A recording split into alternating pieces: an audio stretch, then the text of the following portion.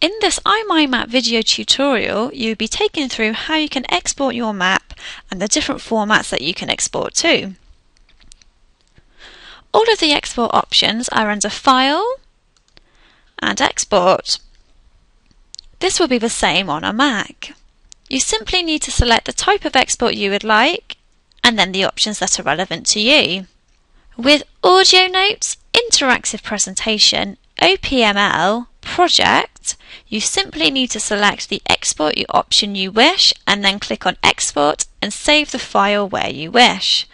Using interactive presentation as an example, you simply need to select Export.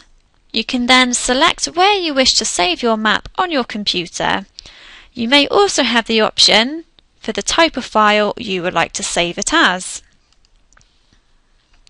For PDF and document, you simply need to select the template that you wish, select any of the tick boxes that you would like.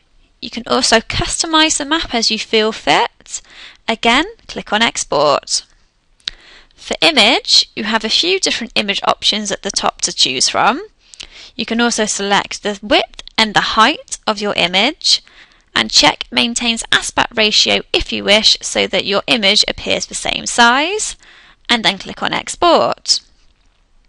Pack and Go allows you to export your map with all of your links and folders, so you can zip your map up and send it over to anybody else so they can open the map and access any of your links and folders that you've inserted onto your map. You can password protect your Pack and Go folders by clicking on Password, typing in the password, and then clicking on OK. When you then send somebody else the zipped file once you've exported it, they will have to enter in the password in order to access the map.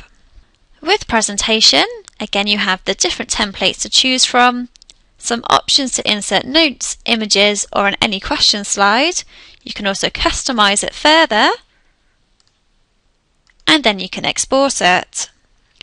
With the Spreadsheet option, you have a few different templates you can choose from.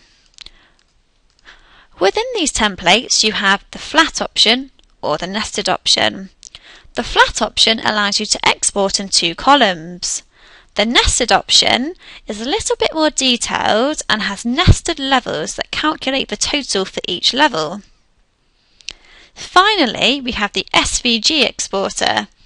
Here you can choose the top options, and you can also choose whether or not you wish to compress your SVG. You can then click Export. For the web export, there is a separate video tutorial that you can learn from.